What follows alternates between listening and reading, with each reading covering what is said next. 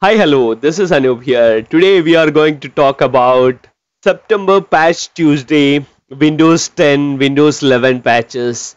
What are the fixes? What are the improvements? What are the known issues?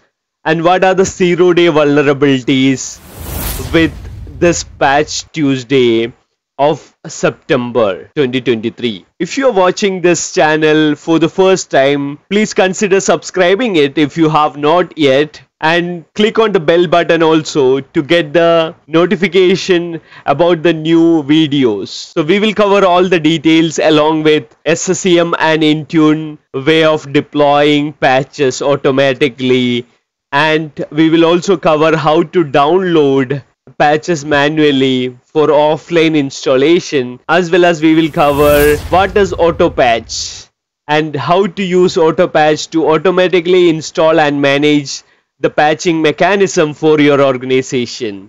So don't skip the video, let's go ahead and check this out. So let's talk about September 2023 Patch Tuesday. This is a quick review of zero-day vulnerabilities of September Patch Tuesday. Windows 10 11 updates, fixes, non-issues, improvements, new features introduced with September 2023 Patch Tuesday. There will be two patches for Windows 11 21H2 and 22H2, and there will be one particular patch for Windows 10. So we will see all those details, and then we will look into automatic way of deploying the patches on monthly basis using device management tools such as SCCM and Intune. And we will also discuss about manual options to download patches and then automation such as auto patch. So let's go into little bit more details and check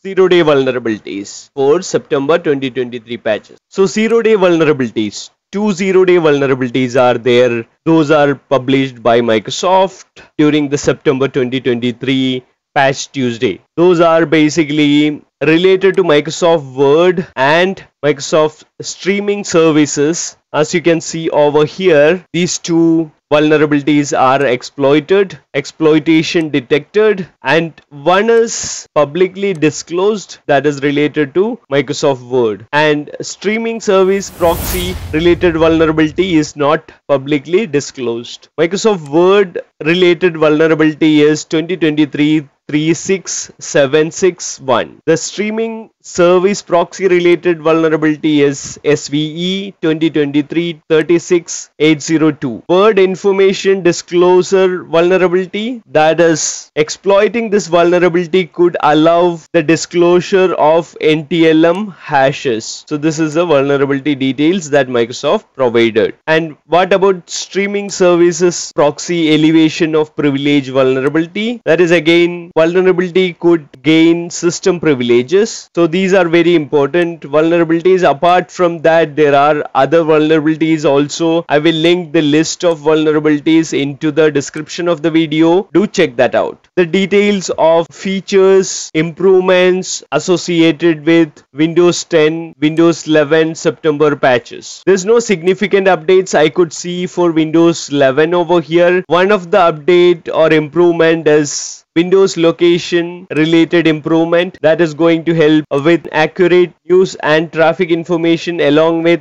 climate information. And the other one is daylight saving time for Israel. These are the two improvements which I could see in Windows or Microsoft documentation. And what are the improvements for Windows 10? There's a Windows backup application released with September 2023 Patch Tuesday. That is very interesting. And then there's a new API for D3, D12 independent devices. You can see the details over here. And for Windows 10 also, location improvements are there. This is going to help with climate, news, traffic informations. Another important significant release or update with Windows 10 September patch is notification badges for Microsoft accounts within Start menu. This is really useful and interesting. you would be able to see new notification badges for Microsoft accounts within Start menu on Windows 10 devices. These are the significant or documented improvements for Windows 10 and Windows 11 as part of September Patch Tuesday. So let's look into fixes which are coming with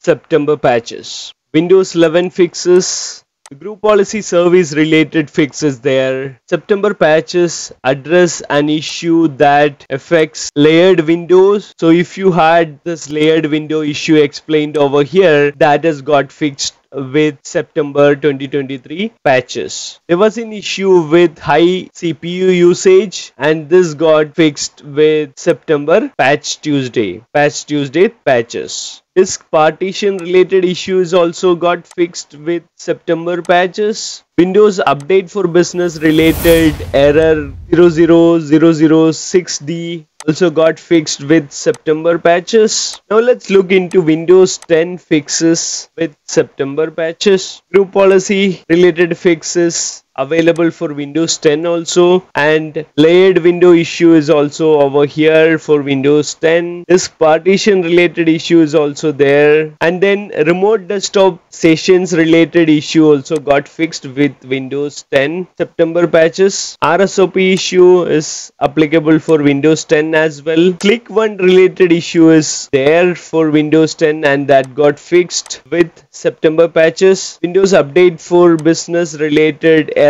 also fixed with September patches. Let's look at the known issues of Windows 11 and Windows 10 September patches. This is not the known issues with September patches, but this issue was already there and highlighted in the previous patch release. As you can see, unsupported processes. There are some blog posts about this in our HDMD community, so you can refer to those to get more details. And this is an ongoing issue with third-party UI customization applications, and this has been highlighted previously also. These issues are resolved. Resolved externally means this should be fixed by the vendor. Microsoft is not responsible for fixing this issue. That is what resolved externally means. These two issues for Windows 10 and Windows 11 are same. Now let's look into SCCM September 2023 Patch Tuesday activities. If you are not familiar with SCCM patching process, I would recommend to click on the I button to get the end-to-end video of SCCM patching process. Just to highlight, you need to go into software updates node under software library in SCCM console and check out the deployment packages and create a deployment package or software update group with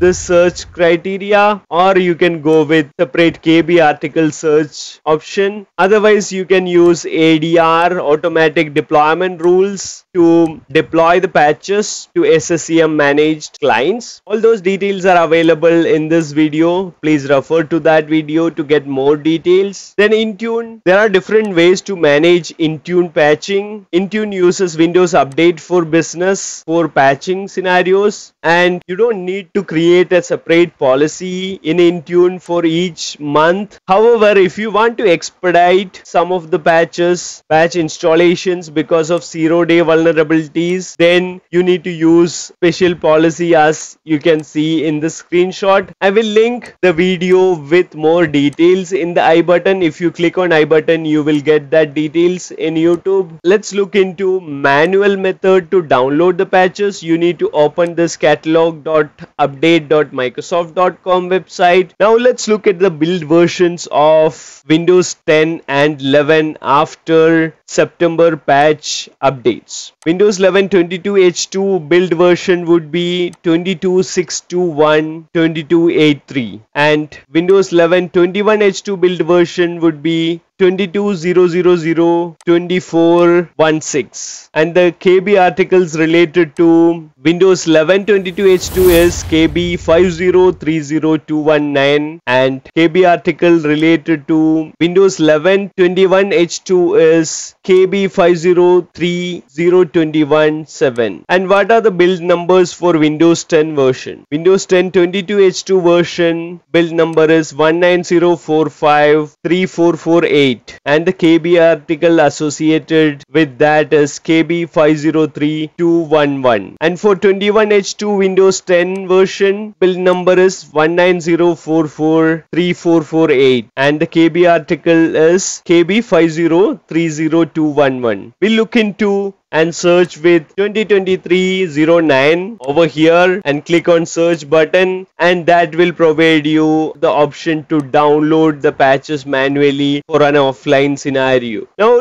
let's look into next level of automation, what you can do with patching. If you are struggling with monthly patching activities and you want to automate it, Windows Auto Patch is the best option to do that, which is the service provided by Microsoft. So for this you need to be enrolled to Intune. The device should be managed by Intune, and then you will get patches for enterprise applications such as Microsoft Edge, Microsoft Teams, Microsoft 365, Windows, etc. And this is the process of Windows Auto Patch. I have explained this also in a different video. You can refer to that video from the I button over here in YouTube.